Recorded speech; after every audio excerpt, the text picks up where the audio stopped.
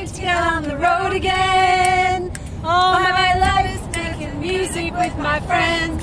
And I can't wait to get on the road again. Hi now, you guys. Woo! On our way to Sacramento to hold space, major space, for the education hearing tomorrow. Get to the Capitol by 8 a.m. Dana, any words of wisdom? Yes, lots of them. People, this is ground zero for humanity. You need to drop everything. Grab your children, your strollers, and especially your binkies, and get in your car and come to Sacramento. If you are within 3 hours, just make it happen. You're not going to have to be in that room for more than 30 minutes. They need to feel the pressure.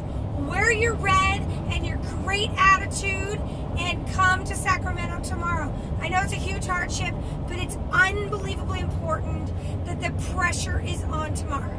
Yeah. And join tonight, 8 o'clock. I'm going to be doing a prayer, leading a prayer call with Sally Accordi. You can see the number on Sally Accordi's page. And we are tweeting. Hashtag SB277 and CDC whistleblower. Well, actually, for right now, it's changed. So for right now, we can use hashtag SB277 with hashtag mine. Those married together are going to give you all the pictures, all the memes, all the stuff that's going on right now. You can go to the new article that Jeffrey Jackson just wrote about all the shenanigans at the education hearing.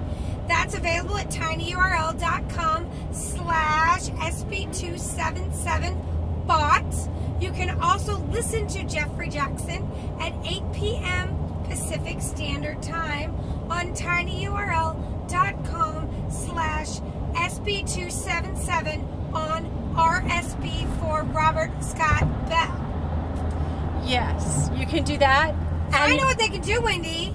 They can put the earphone in one ear, and they can listen to Robert Scott Bell in that ear, and the other ear they can meditate. Well, they can join me for a rock and prayer at 8 p.m. Pacific with Sally. I'm only going to get on there, and we're going to hold some space, and then I'm going to lead the prayer, and then I'm going to jump on the RSB call. So we will keep you posted from Sacramento and on our way. Thank you for being with us on this and to making it possible for all parents to choose, for us to have human rights, civil liberties, and for every child to receive public education. Dana's got something else to say. And so that tomorrow we can say, bye, Felicia. Bye, Ben. Bye, Felicia. Bye, Ben. Bye-bye. Bye-bye.